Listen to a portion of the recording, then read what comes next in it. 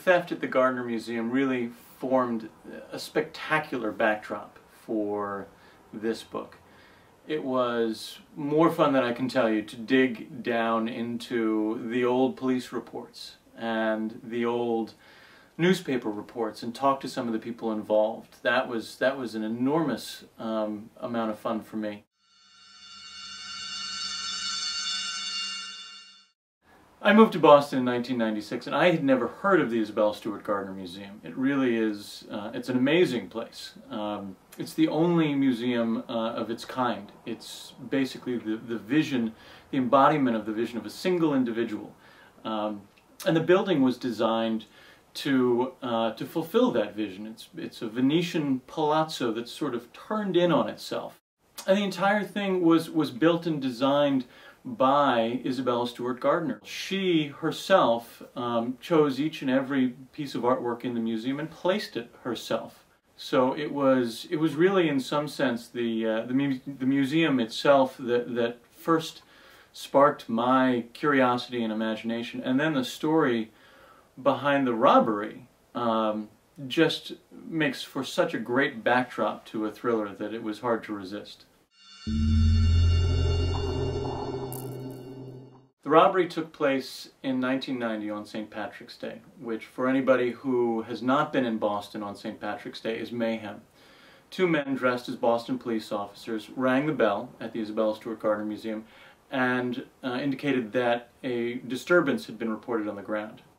The guards, who were actually students at the Berklee College of Music, let them in, and the robbers overcame the guards and tied them up, and they spent the next hour and a half in the museum.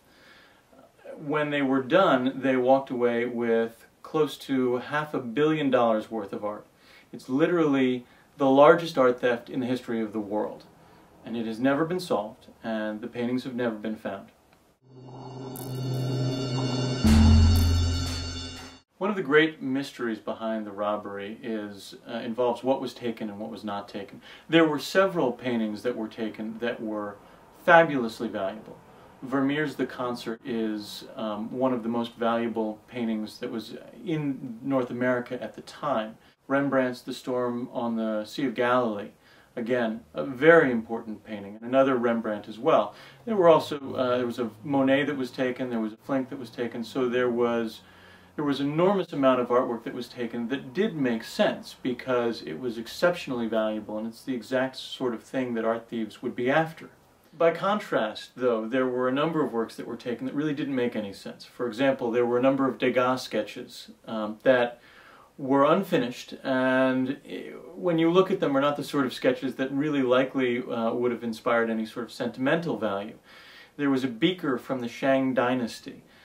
Strangely enough, and probably the most odd thing that was taken was an iron eagle that was the finial for a flag from the armies of Napoleon. A similar iron eagle finial was recently sold online for just in the hundreds of dollars. In addition, there is a significant mystery about what was not taken.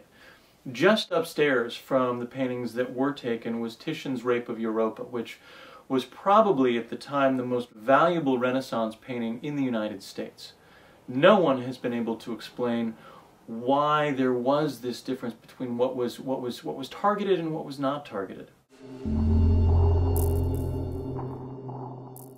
All of this forms the backdrop for my fourth novel, which is called Among Thieves.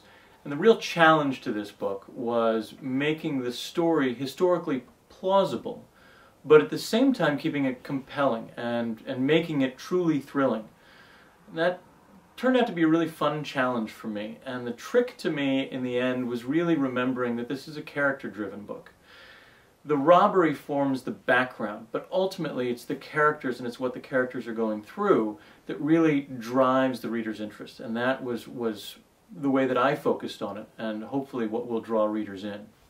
As the story opens, Liam Kilbranish, a man trained by the Irish Republican Army, has come back to Boston. He was involved in the theft, and he is driven to find the paintings again so that he can rearm the IRA to restart the Troubles, so that he can avenge the deaths of his family, which he witnessed when he was young.